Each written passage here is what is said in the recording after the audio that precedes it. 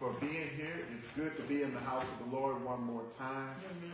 We thank God for all of our leaders, those that are present, those that are abroad on tonight. Going in a little bit on our discussion, I hope that we're going to be a little conversational tonight. So if you're watching online, I encourage you to comment in real time, ask questions real time so we can include you in the discussion. We're going to share a little bit about a conversation of sanctification. We in churchology always say, I'm saved and sanctified and baptized and filled with the Holy Ghost. And I've seen a lot of people say that. But I wonder if many of us know exactly what that means, or do we mean the same thing that the Bible means when we say it?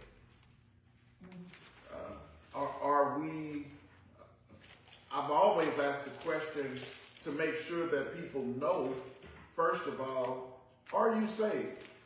Amen. Salvation is not about what church you belong to. It's not what church you grew up in.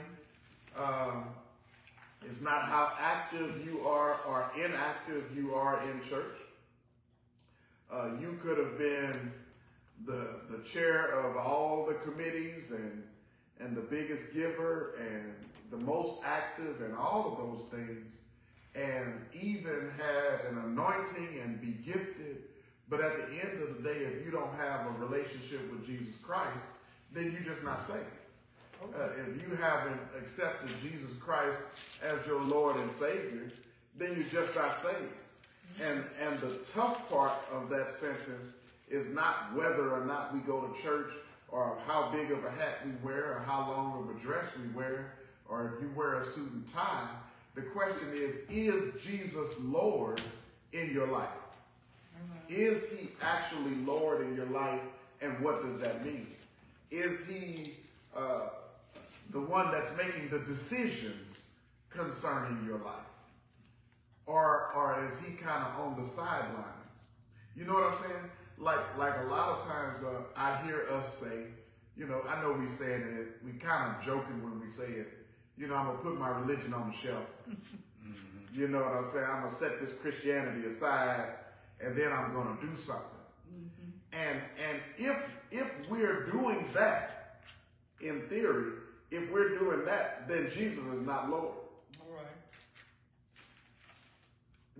Doesn't mean that we don't error or get off or do whatever, but if you can take it and put it on the side, then that means that he's not calling the shots in your life. Because clearly he's not saying, take your religion and put it on the shelf. Yeah. He's not saying, go get this person told or do whatever else. Most of the time he's saying, turn the other cheek, right? He's saying, love your enemies and all of that stuff. And what we're saying is, Jesus, we're going to dismiss you for a minute. Right. And then after we get through doing what we want to do, then we're going to come back and re-engage with you. Well, saints of God, that is definitely not sanctification. Amen. Now, I will never call into question whether or not you're saved, because that has something to do directly with you and God. Yeah. You can say the words and you can do the dance and all of that stuff, and I wouldn't call that into question. But our behavior, the sanctified behavior, the lifestyle that we live, the things that we do, where we go, what we say, how we act, and those things like that, those are what we call measurable. Those are measurable. I can see you. You did that. You shouldn't have done that. That's not what the Lord is calling for in these last and evil days. So then our sanctification is measurable, and therefore we can call each other on it, can't we? Yes, sir. Yes. I can't tell you that you're not going to heaven, but I can tell you that you're not acting right on earth. That's right. I can tell you that your behavior needs to be right. Now, Accountability is a big word. And it's not just because of the number of syllables. But accountability is something that believers should do. Thank you for that. Amen. Amen. It's what believers should do. We are there to hold one another accountable. And we should want to be held accountable. It doesn't mean that's always what happens, but it's what we should do. We are there to edify one another, to exhort one another, to teach one another, to correct one another, to pray for one another. That's accountability. Yes, sir. But what am I holding you accountable to? I said that's accountability. But what am I holding you accountable to? What the scripture says. That's good. And what does the scripture say? It says a whole lot.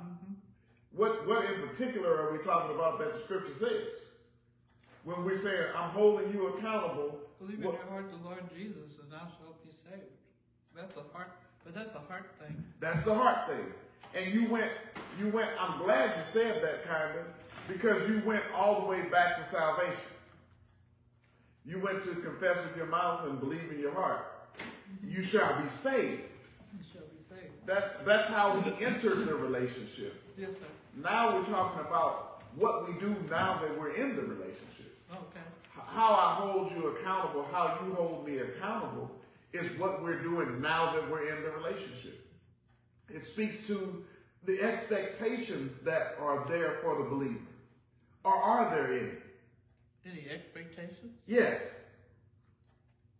The scripture says, be holy like I'm holy. That's an expectation. So we got one expectation, that you are holy just like God is holy. To be. All right. Anybody else got an expectation? Huh? I thought she said something. Any other expectations? Is there anything we should expect of somebody that's saved? Because you're saved, I expect what? Well, Corinthians 5 tells us how to walk, that we shouldn't be, we should love, be like Christ. Be an example of Christ. Don't try to steal all the answers, but okay. but what should we do? Even if you're online, you can answer. What should we be doing if we're saved? Is there any difference? Is there anything that should be expected just because I'm saved? We shouldn't be entangled again with the things that we used to do with scripture says yoke of bondage. Okay. That's one. That's I say amen. Okay. Don't be entangled again with the yoke of bondage. Anything else? Yes, sir. I'm thinking. Anything else? Top of your head. The fruit of the Spirit. Stop sinning. We should stop sinning. That's an expectation, right? Because I'm saved, you should expect that I stop sinning. What else? Love like Christ loves. Don't take all the answers. Okay, I'm Somebody else answer. I ain't talking. Be obedient to his word. Be obedient to the word. Amen. Yes, sir. Just be a reflection of God. Be an example. Be a reflection and an example. You all are very poetic. This is good. All right. Ma'am. None? Okay. I guess what I'm looking for is bread and butter, day to day. If you see me walk down the street, should you know that I'm saved? You might not. Yeah, you might not know. The question on the floor is, if you see me walking down the street, should you know that I'm saved? I know some people say that they can see the God in you, or they can feel that they could open up to you or something like that. So the question on the floor is, if you see me walking down the street, should you be able to tell that I'm saved? You should be able to tell that and then I might not be able to tell that you're saved. I would say if I see you daily, I should see you. Anytime, at any point in time. No, because people that say you got to wear long dresses, a lot of people that ain't saved that got long dresses on. So you can't always tell. You know, you be cheating. What? I didn't cheat. Yeah, you do. You do cheat. Because I'm asking the question, not the commentary. So you give a commentary to support before you answer. No. You should know when you see me that You said shouldn't. You used a big word. Yeah, I'm asking for a big answer. If you see me walking down the street, let's ask a different question. Yeah. If I am a blood in the game called the Bloods, and you see me walking down the street, would you recognize that I was a blood? Yes, from the colors. How, you would recognize because you recognize the colors. What else might you recognize? Maybe tattoos. Tattoos. What else would you recognize? There's some identifying things that if you see a blood, and you could tell also that I'm not a Crip. Yeah. And you wouldn't be looking at the one of the two and saying, I'm not sure. Yeah. Well, some people like red. Some people like red. And you would at least mistake them for being a blood. Yeah. Right. But you wouldn't see a blood probably ever wearing blue. That's true. That's so true. Right? It used to be like that. Used to be like that. You switched it up. You probably wouldn't ever see that. Okay. They won't even use the C. When they use the C in the alphabet or something like that. All of that stuff like that. It's different. Yeah, it's a distinguishing characteristic that says I'm a part of this group, and I want any and everybody that sees me, regardless of when and where, to know it. Okay. If that's the case, why would it be so hard to distinguish the Christian? You know, you brought up a thought that just hit me. You have to bring it up just a little bit I louder. said, you brought up a thought that just went through my mind because we know a Jehovah's Witness when they come around. We know them. How do we know them? Their presentation. They're present. We can tell by the way they're coming. This is what you can tell by how they're talking, where this conversation is going. Awesome. Yes. So what? I forgot what my last question was. How do you tell? How That we're can one Christian. tell that we're Christian? What's the distinguishing characteristics that we should see? Or are there any? Our aura. I'm asking. I think that part of what's hard about it is what Westbrook said. When we see the Jehovah's Witnesses coming, you know how we recognize them, first of all? By their dress? Nope. Oh, What other about than the books and stuff? Well, even when they're in the street, they're going in threes, number one. You ran past the answer. No. They're in the street. So they're usually in threes or fours in numbers, They're in the street. and they're dressed. I see where you at. My point is that they're witnessing. Yeah. So, We recognize the Jehovah's Witnesses because they're witnessing. okay, So, yeah, one time we went out and went door to door in Walnut Park. right, We wasn't going to be Jehovah's Witnesses. We was going to be from Ephesus. right. But when they saw us coming, They thought we was people Jehovah's thought that we were Jehovah's Witnesses because we were in the street. Witnesses. Right. So the distinguishing characteristic is if you see somebody in the street, it's probably them. Mm-hmm. If you saw somebody at the street light and they had a newspaper in their hand, who are they? Muslims. Muslim. Why couldn't we be on the street corner with a newspaper? Good. What makes you think automatically that it's not us? You see what I'm saying? They have a distinguishing characteristic that says if you see it, 9 times out of 10 it's probably them. Yeah. If you saw them going door to door, nine times out of 10 it's probably the Jehovah's Witnesses. Yeah. Now we got the Jehovah's Witnesses down pat. We got the Muslims down pat. What do the Christians look like? Me? What is that? What do they look like? It's us. That's everyday people. What do we? I think I see where you at because they built the foundation of what they do on the streets as well as the Muslim, but we fail to really build a foundation. So when we go out, they see us as Christians. Or is it possible that we just don't go out That too. enough Yeah. as Christians? Yeah. Not I'm Church of God in Christ or Methodist or whatever. Maybe we're just not out enough. And therefore, when people start to categorize us, they don't see us by that. Like if you see somebody wearing a big hat, you think if you see a lady wearing a big hat, we call those hats the church lady hats, right? Yeah. That's the church hat. Why don't we call that the Muslim hat? Well, we know the difference. What?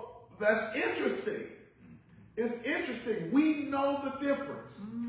We know that the Muslim wouldn't have the big hat on. Right. We know that they'd be covered up. We know that they would be covered up. Okay? So they have modest apparel. They have modest apparel. And what's interesting about that is that that's in our Bible. It's in our Bible. But it's not in our behavior. No. For some, no. In general. I'm speaking in generality. Yes. Yes.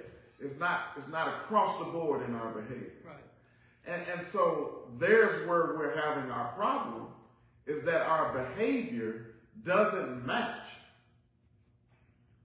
the principles of what we say that we believe. Amen.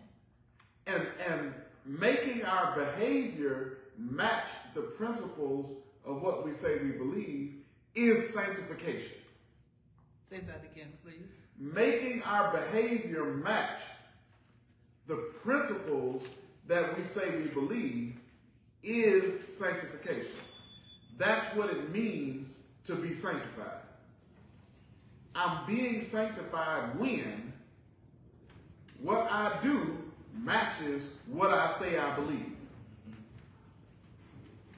When I'm saying that how I act, publicly, privately, or otherwise, how I act matches what we say we believe.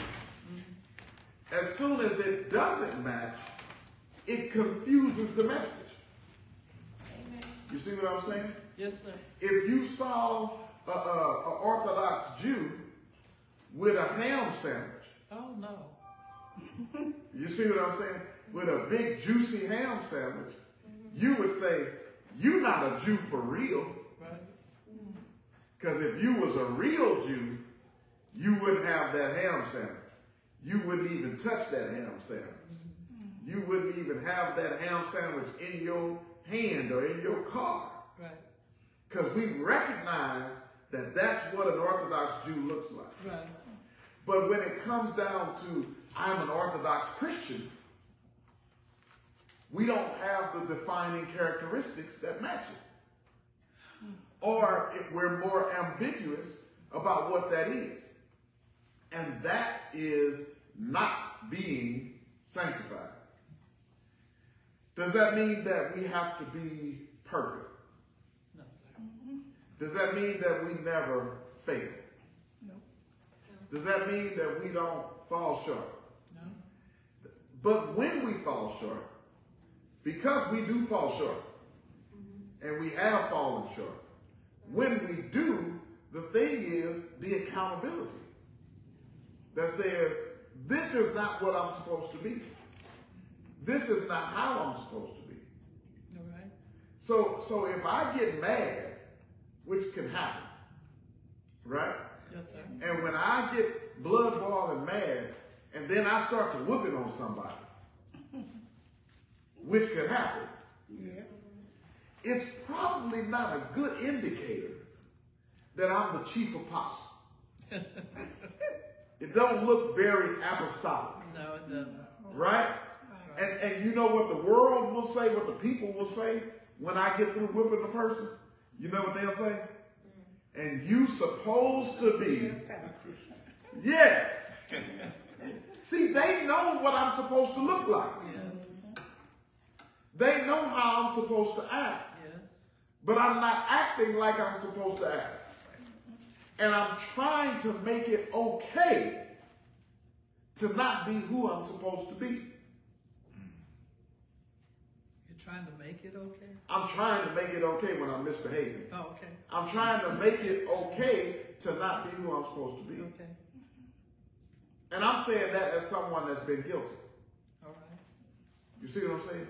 Amen. This is not judgment, this is truth. Yes. If I find myself not doing what God has instructed me to do, whatever that is, it's not okay. Amen. Because my testimony is that I'm sanctified. Amen. That's right. Amen. And if my testimony is that I'm sanctified, that means that I'm actually living that way. I'm actually doing this sometimes. No, it means I'm doing it all the time, right? So our issue that we have to repair is our willingness to not live according to the principle. And our challenge with that tonight is we have no idea what the principle is. When I said Jehovah's Witnesses, y'all said what they do. I said the Muslims, you said what they do.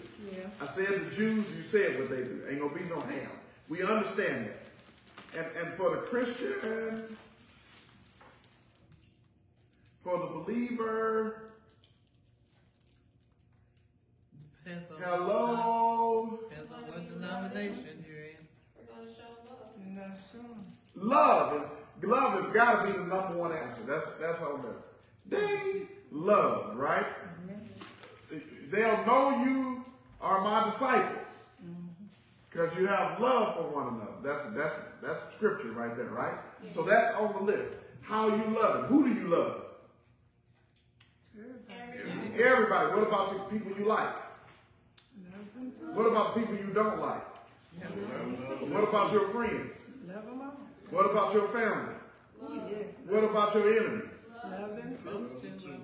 So the by this shall all men know That you are my disciples because you have love. all right. That's number one answer.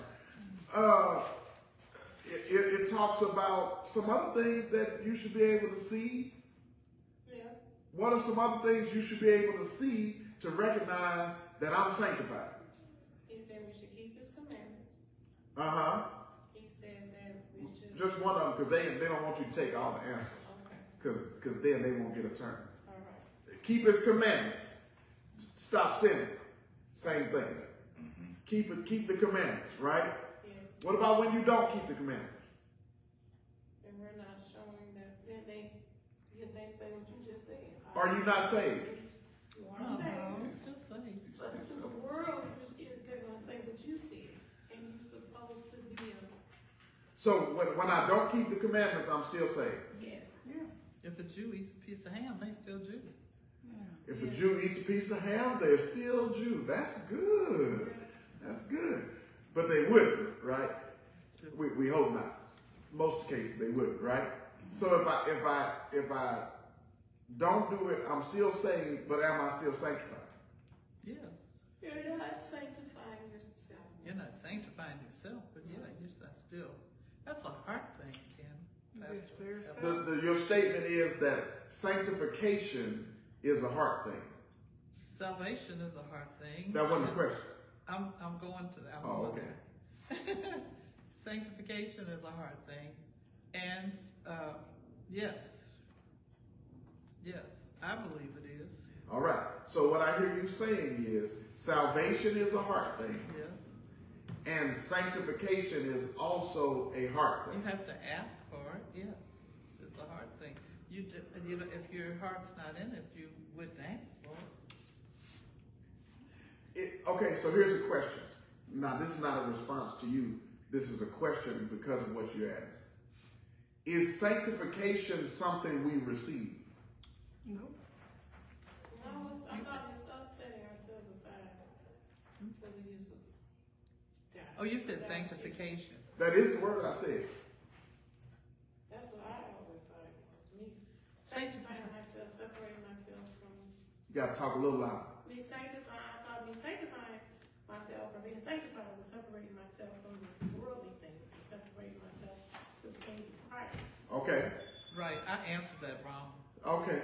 I did answer. I was giving you a chance to come back. Yeah, I wasn't thinking, I was thinking something else. All right. Yeah. What do you want to correct? I agree with Juanita. So Sanctification is setting yourself aside. It's setting yourself aside. So when I'm sanctified, when I'm sanctified, that's something I do. Right. Or is that something God does to me? That's a trick question. It is a trick question because you I'm have just to. full disclosure, it's a trick question. Don't you have to walk in? I'm asking the question, not the commentary, but the question. I'm stop answering. Is you answer the discussion. Is sanctification something that I do, or is it something that God does to me? Both. Who says that sanctification is something that I do? By a show of hands. I say both. Who says that sanctification is something that God does? By a show of hands. Who says that sanctification is both something that I do and God does? And the both have it. Because there's a sanctification that you receive because you're saved. Right. All right? There's that sanctification. And then there's the sanctification that you live in, which is your behavior that you exhibit on a day-to-day basis. Right. Okay? What we're talking about today is your behavioral sanctification. Behavior. Not your what God did sanctification, which is really low-key salvation. All right? So you said that's the same as him putting his righteousness on? Yes. Okay, then I got you. Yeah, that's salvation that does that part. Okay. But your behavior that comes thereafter is the part that you make a choice on a day-to-day basis, Right. on a moment-to-moment basis, on a situation-to-situation basis. Right. I could be saved all day, as we used to say in church. I could be sanctified, doing right, living right, and then now it's 7:30, and here I go. If I do that all day, and 7:30 come, and I go left, am I sanctified? Now that can sanctify. Boy, y'all. Tough on the answer. Tough on the question. Well, I mean, we're not, if we go left, we're not acting sanctified. Right. But Acting. behavior, our behavior is not sanctified. But we're still sanctified, I guess, from what you said, like what God done. Salvation. Yeah, But we're not talking about that one. okay. We're talking about this other one. Then no, I'm not sanctified if I'm acting like that. I'm saying sanctification is me setting myself aside for the use of God's word, you know. And if I'm not acting like that, then no, I'm not being sanctified. I think we use that it's a good definition when we say we're setting ourselves apart for God's work. That's a good definition. It works well in church, but I think it's extra. I think it's just setting ourselves apart because we have a relationship with God. Period. Whether I'm doing anything or not. Because a lot of times people, and I'm not saying that you're wrong, I'm just saying it's the way that we use that language. a lot of times people associate sanctified as next level. Right. So because I'm the deacon, I'm supposed to be sanctified. But if I'm not the deacon, then that don't really apply to me.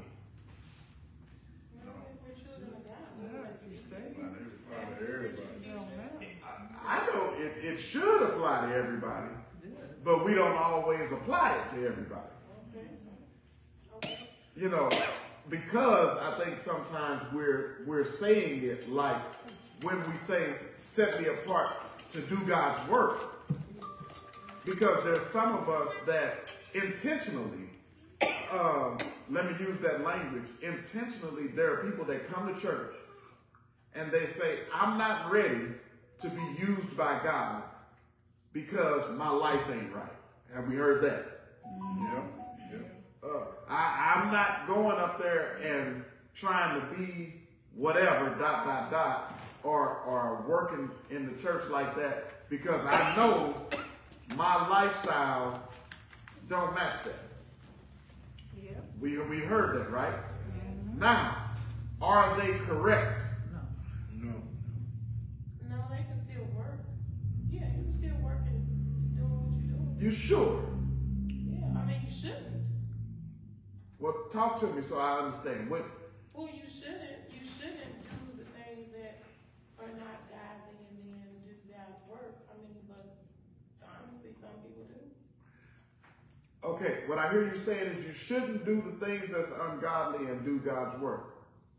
But some people do. But I'm asking, should the person that knows that they don't do things right recuse themselves from God's work? No. What? If they don't do things right, Y'all jumping, but yeah, if they don't do things right, I know. I'm just saying overall. I know I got issues. Okay. Mm-hmm. I know I do stuff that church people shouldn't do. Mm-hmm. So the people that say, I know I'm not doing what church people should do, or I'm doing stuff that they shouldn't do. Should they go ahead and do the work of the Lord, or should they fall back until they get themselves together? So Do the work of the Lord. I think they need to keep doing the work of the Lord. I don't know if they started yet. So that's my question. Are you talking about before they accept Christ or after They say that step one, Okay. we're talking about believers. Believers. Okay. Anybody that's not a believer, the only thing that you need to be focused on is getting saved. Amen. Accepting Jesus Christ as your, we don't even need to talk about what color shoes to wear or nothing else like that. Mm-hmm. You just need the blood to work in your life, right? Yes. All right. Once I'm saved, now we're getting into this behavioral sanctification discussion. How I act. And in the question of how I act, there are some people, you all, I see your hand. There are some people, you all raised your hand a moment ago and say, I know people that come to church and they say, I'm not going to be a preacher because I know I'm not right. I know I'm not going to be up there teaching or singing in the choir or doing whatever when I know I still have stuff in my life that ain't Christ-like. Mm-hmm. So my question is, and it's not an easy question. It's not a trick question, but it's definitely not an easy one. Should those people go ahead and say, forget it, so what? I got stuff in my life, I'm doing what I do, but I'm going to go in here and do the work of the Lord? Or should they fall back and get themselves straightened out first and then do the work of the Lord? Which should they do? Go ahead and do the work of the Lord. I would say do the work of the Lord. Who say do the work of the Lord anyhow? So what? You got. You know, that's... And then who say go get yourself together? Okay. Come on, go get yourself together. You know, that's such a slippery slope. If I'm It- going to it is. continue, if I'm going to continue in sin, you need to sit your butt down. We've all fallen short, even through our salvation. When I've been saved, I have messed up. So I asked for forgiveness, and I believe God forgave me. I'm not going to continue in sin. If my thing is, I just come and confess God as my Lord, Christ as my Lord and Savior, and I'm not going to correct myself or be corrected, then you need to sit down. But we mess up. You messed up. I messed up. Testify for yourself. Okay. I messed up. And there's, you've asked that question before. Right. We straighten ourselves up and ask for forgiveness and stop doing whatever it is that we have done. I still get angry sometimes, but that doesn't stop me from ministering. Right. I just need to get myself together and ask God for forgiveness for whatever I'm angry about or for whatever I've said to somebody. I mean, and I'm sure, we fall down, but we get up. I hate that song. Anybody else? What else? The only thing that I add to that conversation is that I would want to say that they should go ahead and do the work of the Lord, but it's hard to say that because if they do the work of the Lord and then they go and do what they do otherwise that is not godly, then somebody that comes and sees them, is going to think that it's okay to do that and then go and drink and smoke and hold on or whatever you do. Right. So that's why it's kind of hard to say. Yeah, but it's when you say come to get yourself together, I say till the word gets you together or whatever. Because I don't know about till you get yourself together. Okay. Anybody else? I was going to say like her. Say it just a little bit louder. I was piggybacking off for her that once you do the work of the Lord and you get into the Word and let God change you, because we put that when I get myself together, I'm ready. But without you getting in the Word and letting God come into your life and change, He'll change you. Right. Because we use the excuses as soon as I get myself together, and every time you think about it, you negative, and you never get yourself together. Now God came in my life because I got saved. Yeah. Now what? Get into the Word and pray. And How long I need to be there? I would work. In the Word. You constantly in the Word. Because you grow and your growth is. Because we know somebody that didn't used to get up in front of people 10 years ago. Right. And now you can't sit it down. Right. That's growing in the Lord, in the Word. And she speaks boldly. Yes. So you want to constantly be in the Word. And we change. Bust out. You said that person, if they gonna keep on continuing in sin, that person that continues in sin, you said they need to sit their butt down. You said they need to sit their butt down. If they continue in sin, How many between times? them. That's between them and God. But if they're continuing in sin and they're representing God, I don't know the when and the where. I don't know what's on somebody's heart. But So I'm asking a question. okay, How many times do they need to continue before they sit down? continue. How many times? I don't know. They stole the cookie out the cookie jar. If they keep stealing, How many times they need to steal the cookie before you need to say, now look, you just need to sit down till you leave cookies alone? How many times? I can't count the times. I don't know how many times. I don't know. I can't say that's it. All I know is I need to say something, or if as pastor, I have said this is something that you need to really take care of because you're an example. Okay, so you're an example. You're an example. So I go to think about the Jew that ate the ham. Somebody would probably say something to them that this is how a Jew would act, or this is how we act, if they're not really understanding that. Turn volume. If they're not understanding, I'm already talking.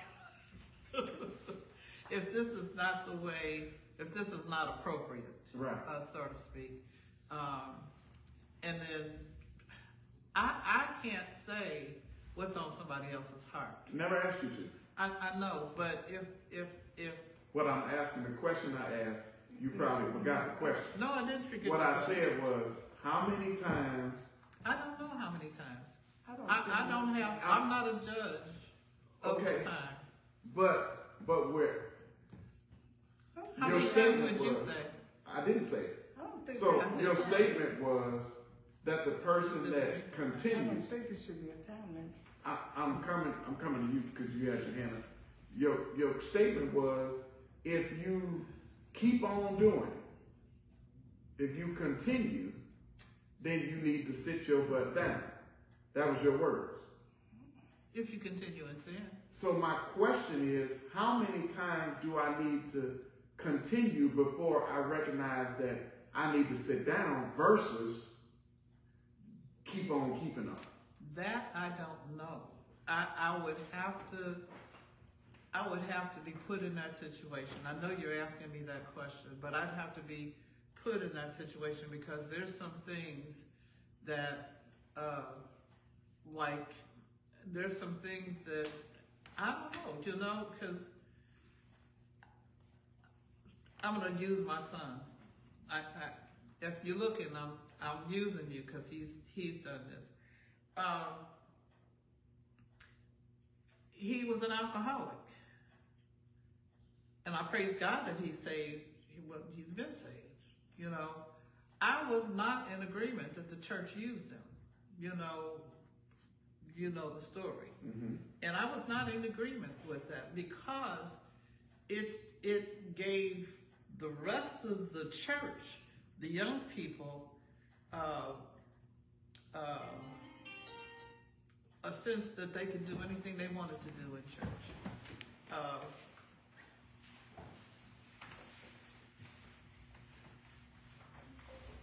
With some of the things that he did. Not just the drinking, but having a position in church, I really was against that. Mm-hmm. But it wasn't my church either. Because it was an example of exactly what the Bible says should not be done.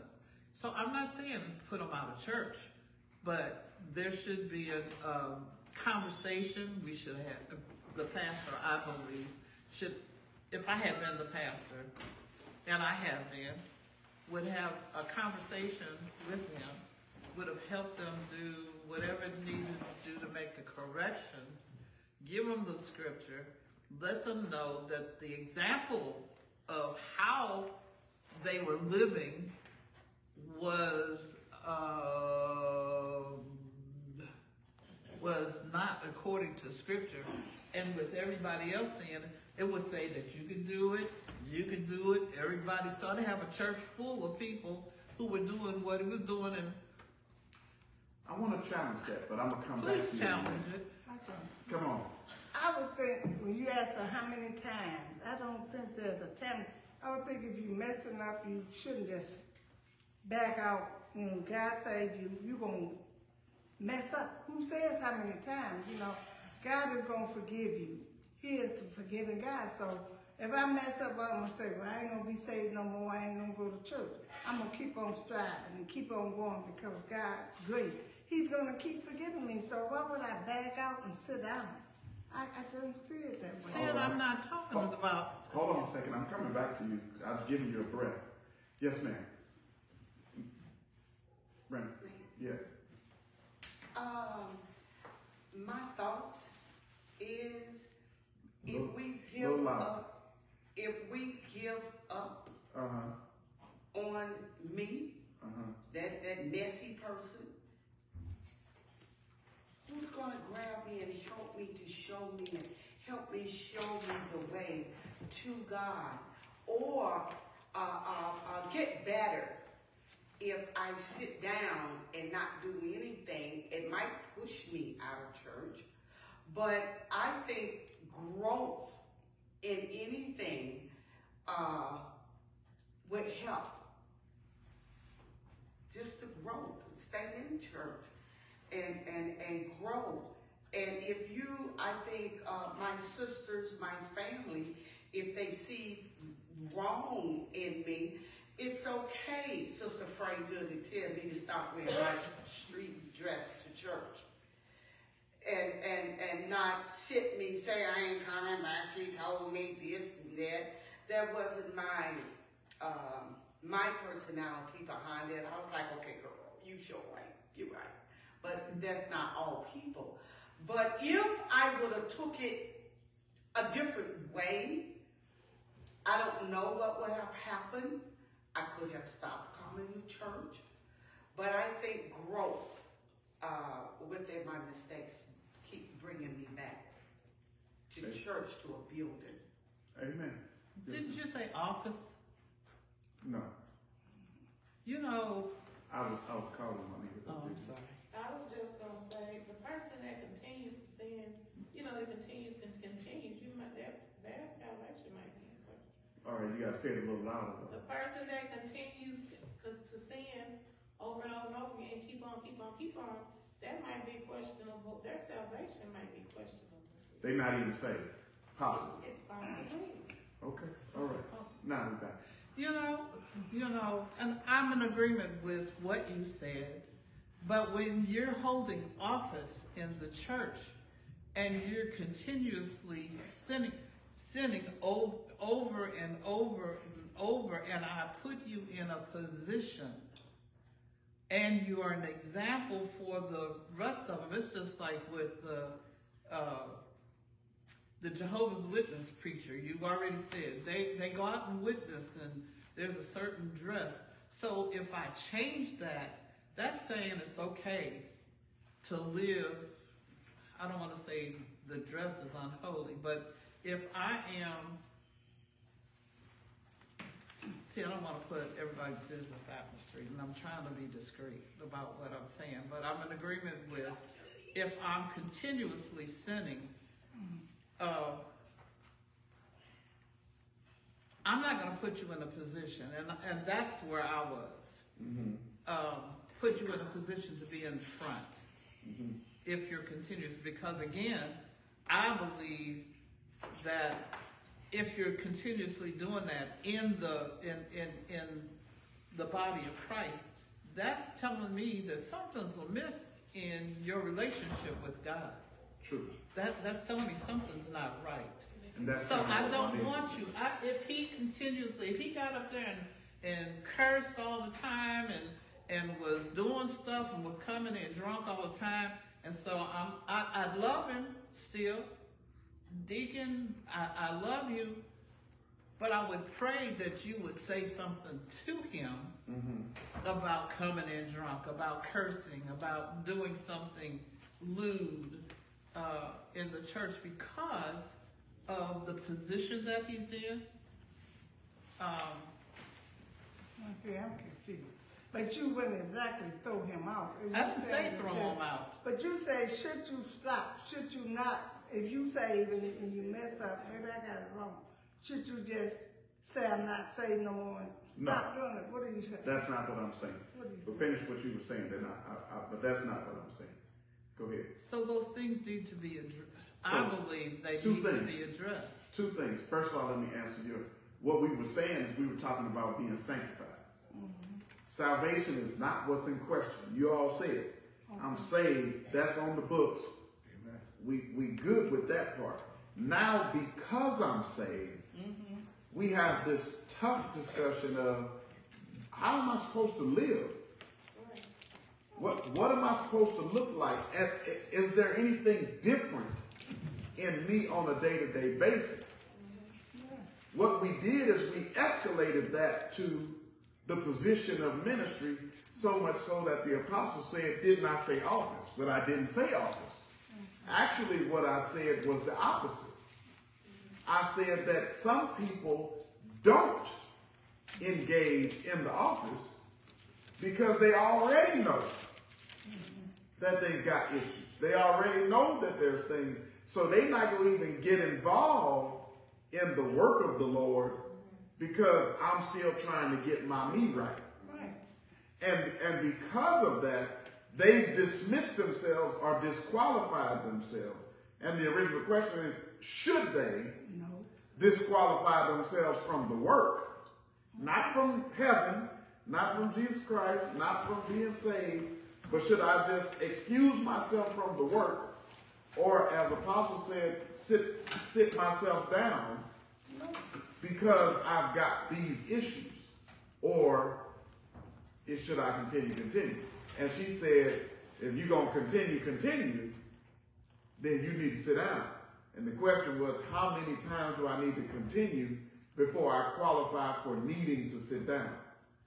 And that to me is a tough question. It's a very tough question. You said, you used the example when you said the deacon come in and he's drinking and cussing and doing everything else like that. And yes, as his pastor, I would say something to him. And you may never hear it or see Absolutely. it. But the question is, how many times? No. No. The question is, should I then sit him down? No. I don't think so. Not then. No. How many thens before I sit him Now down? that I don't know. Now that I don't know. There's not a number that says. Is there a standard or a range? It may be in the discipline someplace along. In the Methodist Church, you wouldn't come in and do that. Period. Because what? If you're coming in drunk, you wouldn't come and stand before the people. Why wouldn't they? I said in the Methodist Church. Why wouldn't they? Because the discipline says so. And so nobody ever. Not that I know of. Not that I've seen or been there. I'm sure they've come in drunk. You know, I'm sure there's been pity, but not to stay. And they may have been drunk and we didn't know. And you just didn't know it. Right. So what I was going to say a moment ago is we're making this. What? He would say if he came in, should he sit him down? You say if you come in drunk and disrupt church, and I'm thinking, and my mind went back to the young lady that comes in and she keeps up noise and still checking. But not one time did he say, "Hey, you got to go." She's not in office either. But she ain't got to be. I didn't say in office. He didn't say no. He just said as a person of God. That's what it sounds like he's saying, you know. And so, no, we shouldn't go back there and say, come on, won't you get out? You're keeping up too much. Well, I'm in agreement with that. I'm in agreement with that. That's two different things. You still misunderstanding what she means by sit them down. Yeah, she's saying like as a discipline. No, as in a discipline. Like you don't function and operate in the ministry. Not you need to get out of church. You should talk to them if they're doing something But wrong. I want you to understand what she means by sit them down. Okay. It's not saying kick them out the church, right? Or put them out or whatever like that. Okay. It's saying in a disciplinary fashion, you in time out, so to speak. You sit down until you get yourself together before you get back up and operate in the ministry. And the toughest part of that, which I'm not saying that we're wrong for discipline. I'm saying what's tough, and the question that we haven't answered is how many times. I think that what we have is a punitive approach to training. It's we're training through punishment, not necessarily through correction. But isn't that correction when, I mean, it's not up to me, it's up to you as pastor or the pastor or whomever the pastor might be, is to, like you said a little bit earlier, I should not know about it. I should not be able to hear you talk, not unless you take me into counsel or another deacon into counsel, if it's a deacon or something. Or whomever you talk to, I should not be able to hear what's going on.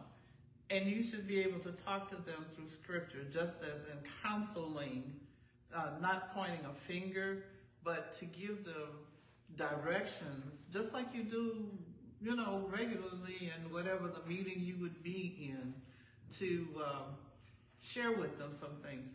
I remember a time when I had to discipline someone, and they got so angry with me. They never stopped coming to church. Later on, just like our children in the discipline says, man, I'm so glad you did that, because now I'm grown up. They never left church, just like my kids. You know, they got mad at me. But you were training. But I was training them. And but what I'm saying is that we have I'm not disagreeing with you that you're training. It's our approach to training. It's, of course. And our approach to training that we're describing is through punishment, not necessarily through whatever other means. You see what I'm saying?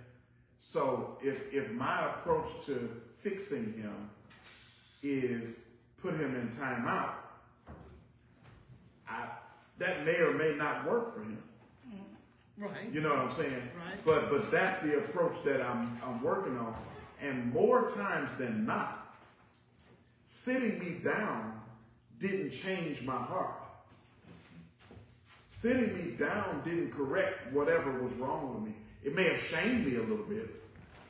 Because everybody said, hey, why you ain't up? Why you ain't doing this, that, and the other? I'm shamed because I'm in timeout.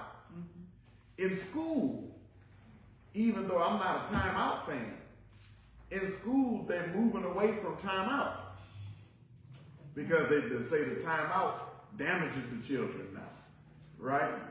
Because you're shaming them and all that stuff like that. You causing them mental health trauma. That's a whole nother sermon, right? But the thing is what is the correction?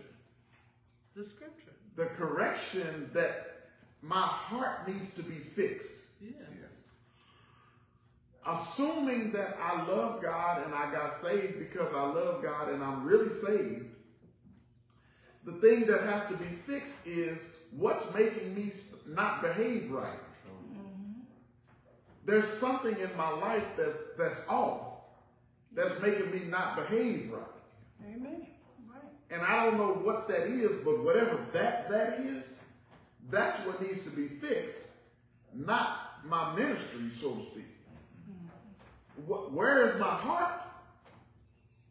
Do I love God? If I love God, then you don't have to fix that.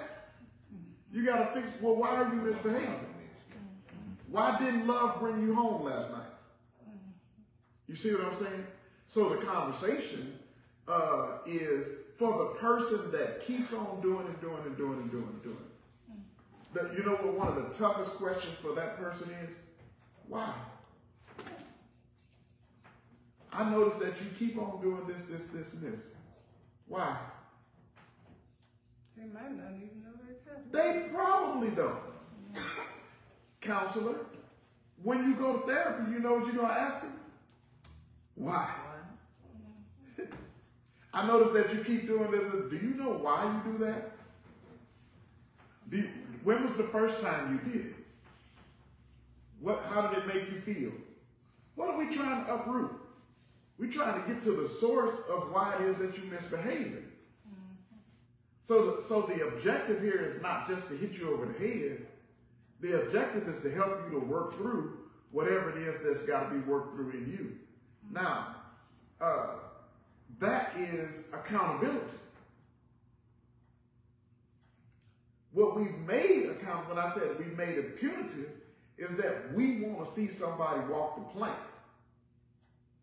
You remember in church when there was a time, I don't know if they do this in other folks' churches anymore or not, but you remember if you got pregnant? Yeah. They'd parade you up to the front of the church. And you didn't know about that? Yeah, they parade you up to the front of the church and make you beg the church's pardon for getting pregnant. Now, the stupidest thing about the fact that we beg in the church's pardon for getting pregnant is there's 19 other folks over there in the same section that's having sex still. Right. We don't care that they having sex. We care because you got pregnant. And so what we did was shame you for being pregnant, but we never found out why it was you was having sex. So what you do now is you get good birth control. And you continue to fornicate. You see what I'm trying to say? Still wrong. Or you have an abortion. Still wrong. And you continue to fornicate. The sin was not being pregnant. Right. The sin was the fornication, which everybody else continued to do, and they didn't get paraded. Right. So why are we beating up the pregnant girl? Right. And where was the pregnant boy? Right. You see what I mean? But that's punitive. That's an authoritarian type of a culture that says I have to whoop you into shape. You see what I'm saying? Versus taking the same girl, embracing her, and saying, "What happened? Yeah. Well, what were you looking for? Did you find it? You know, or will you do something different? What's going to happen from here?" I got pregnant once, and when I got pregnant, I went to my pastor's office and fell out on the floor and cried and snotted all over his desk, and I took my paperwork and everything, and I was ready to sit myself down. That's what I was thinking about. And I was going to sit myself down for being pregnant. But I didn't sit myself down for fornicating. Why was pregnancy something that made me want to jump off the boat when I was still going to continue to fornicate? Because you could see what you were doing. It was out there. Shame. Yeah, shame. Shame.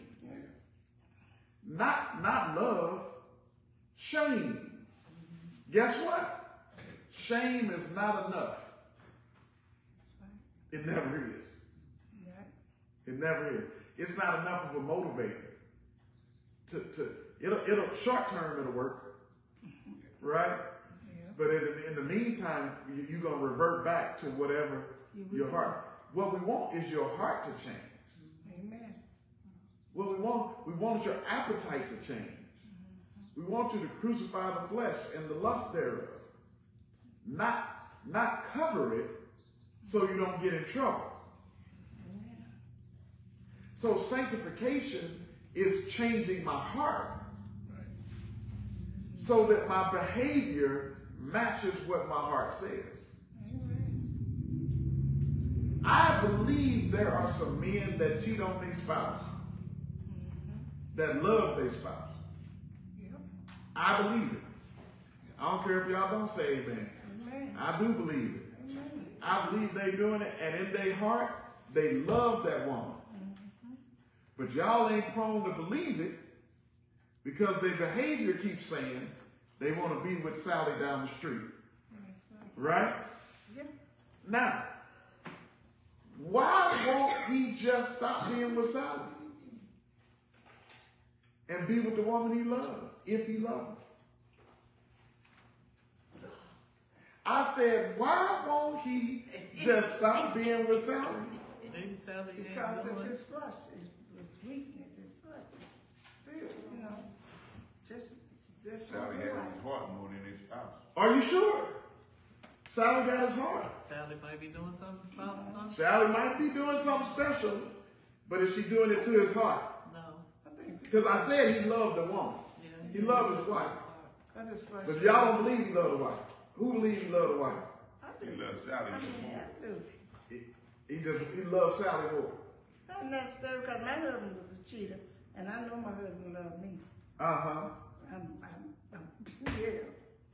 But the flesh was just weak. So he was just, there was something else. The temptation is hard, but I don't know.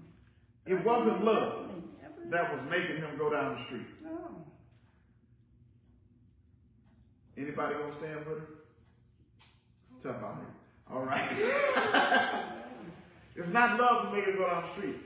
If we can believe that, then we can also believe that we love God, and it's not love that's making us go down the street when we mess up.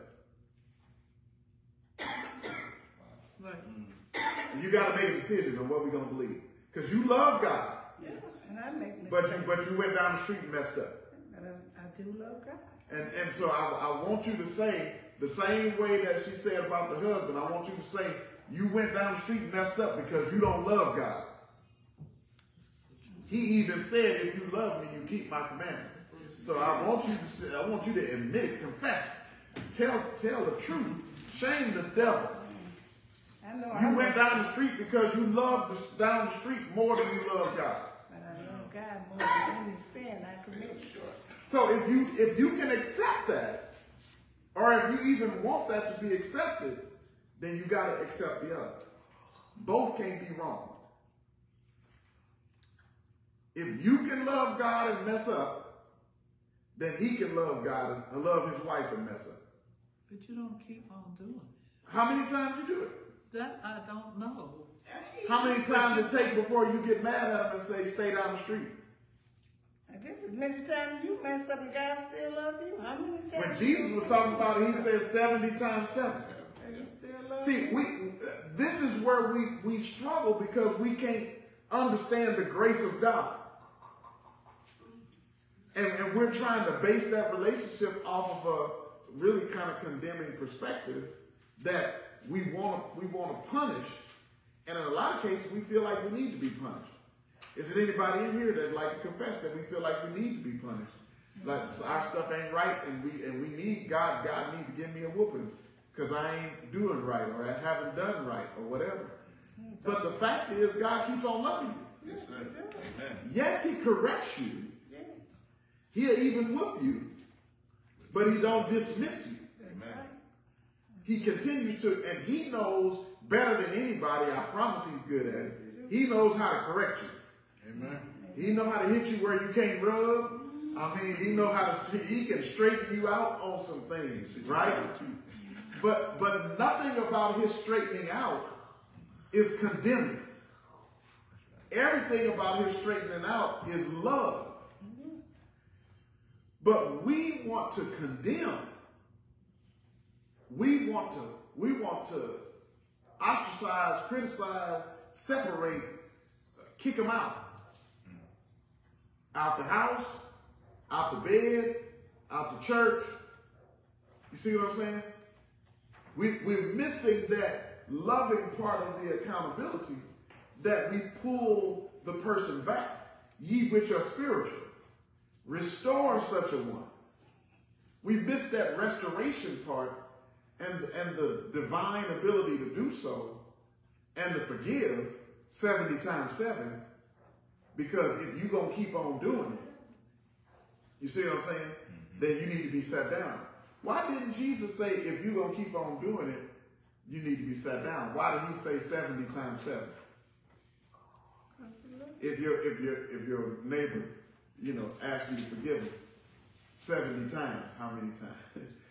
That's what they were basically asking. What if you do it 70 times? That really means Forgive them 70 times. That's still Huh? That really means to forgive them all the time. All the time. Yeah. Continuously. And restore them, right? Like the forgiveness that says that, not forgiveness like I put you in the corner, but forgiveness that says it's all right, let's keep moving forward. So if he caught the woman that was caught in the act of adultery again, what would he say? Go and sin no more. See what I'm saying? That's the question. Would he say, now I told you last time? Nope, he wouldn't. You see what I mean? We would anticipate he would say, go and sin no more again. And if he caught her again the following week, at what point would Jesus say, now woman, you just an adulterer? No, just forgive him and tell him to hold on. See the struggle? So we way down off this river here, coming all the way down the road because we got to wrap up to sanctification. Sanctification is fixing my behavior, but it's also accountability, right? It's behaving the way that I should look. It's doing the things that I should do.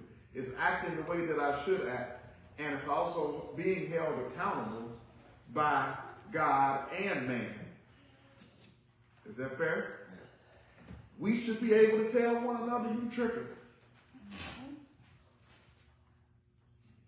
We should tell one another, you tripping. Amen. Right? Yeah. It should not be a situation where you just let me trip because that ain't none of my business. Absolutely your business. Right?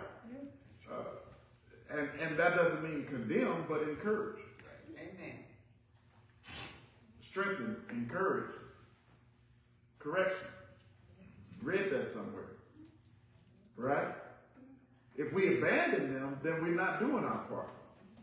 If we let them keep on keeping on, then we're not doing our part. That's right. We ought to be able to, and maybe our relationship doesn't support that conversation, but maybe that's a problem with our relationship.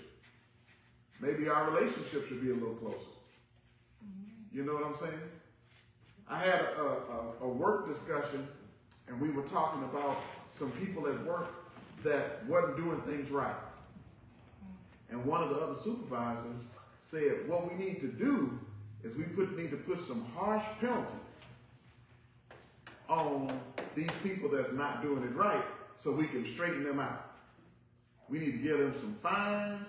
We need to put some people out. We need to do some stuff like that so we can straighten these people out. And I said, well, the boss is looking for us to use our power of persuasion more than our power of punishment. Amen. I said, you got the punishment down pat, but your persuasion is not real good. Your solution is off with his head, right? You know, that's your solution, off with his head. And you're going to reduce the population heavily because everybody got something that need the head cut off, right? Amen. But what he's really looking for is people that can be influential and encourage change in people's lives so that they do change. Amen. Amen. That's right. So that they do stop. What is it? What is the word that has to be said that makes me actually go and sin no more? That's the ministry. That's the encouragement. I'd like to believe, maybe it's a little poetic, but I'd like to believe that when Jesus told that woman that was caught in the act, go and sin no more, I bet she didn't. Because her experience with him was so impactful that she just didn't anymore. Well, how can we give that experience in somebody else's life? I said, how can we give that experience in somebody else's life? How can we impact them in such a way that they go away changed? Just encourage them and love them. Like God did. Just, don't give up on them. Just, don't love them. So in closing, and today is Judy Ryan's birthday. Happy birthday, Judy. I'm going to use something that we learned. Deacon Westwood loves it.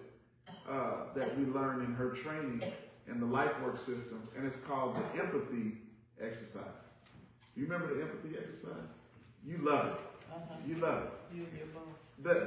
The empathy exercise says, find the thing that's the most sickening, horrible, terrible thing that you see in somebody. If it's the person that you're trying to work through something with, or another individual.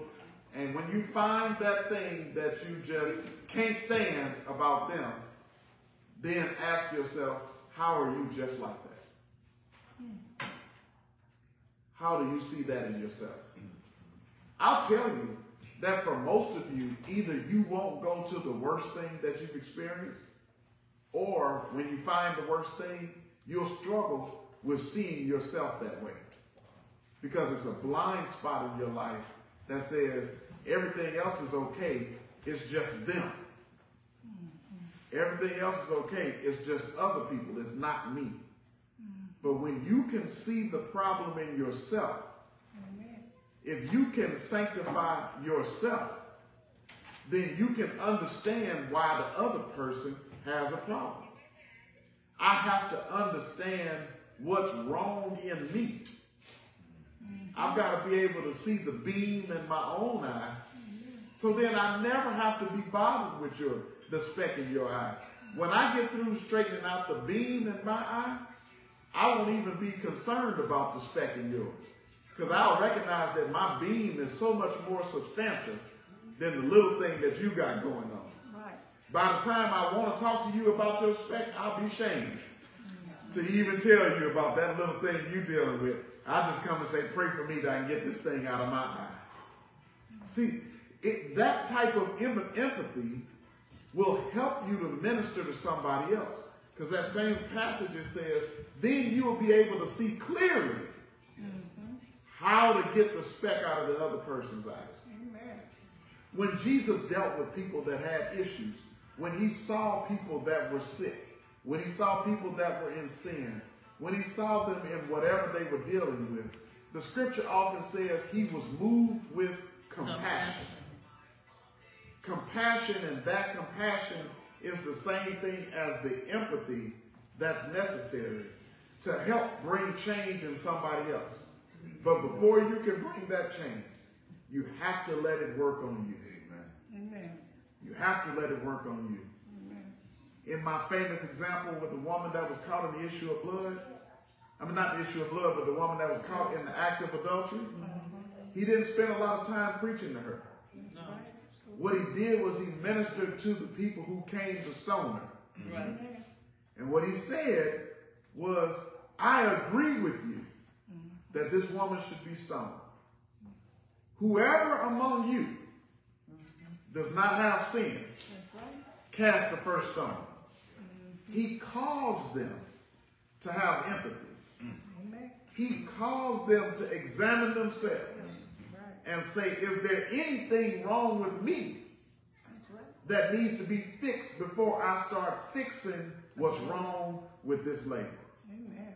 If you can do that, you'll sanctify yourself. You'll live a life that glorifies God because you'll move every day with compassion. When you see people in error, you will care for them and pray for them, not judge them and criticize them. You'll support them and push them and try to help them along because you recognize that you need someone to help you along too. And together we can grow and we can become the body of Christ that it is designed to be. That is the distinguishing characteristic of the Christian. That is what the believer is supposed to look like. That's how people can recognize the difference between us and somebody else that's self-righteous or judgmental or just hating. That is who we are to become. And that's my prayer for you today in Jesus' name. Amen? Come on, let's give God a hand of praise. Amen.